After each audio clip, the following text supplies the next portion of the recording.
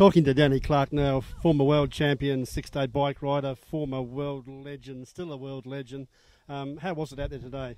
Oh, incredible. This is the most wind I think I've ever ridden in my career, and being 58 against these young guys, very testing today. You had a bit of a mechanical out there, I believe.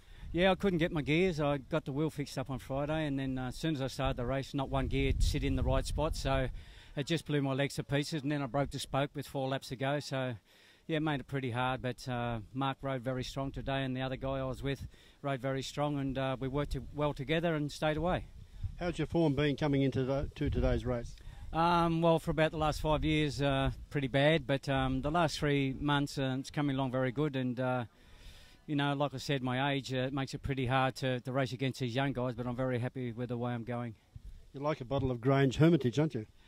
Oh, well, I love cycling, and I love my sport, and I like training, and I like riding my bike out the road, and I think if you're passionate about your sport, it doesn't matter how old you are, you can still perform pretty well if you train properly and be serious.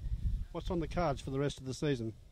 I've just been asked to go down and ride the Austral in Melbourne, but I haven't been on a track bike for 5 years, so I'm going to train for the next 2 weeks and just see how that goes and decide then what to do. But I wouldn't mind trying to do the Christmas carnivals on the track in Tasmania.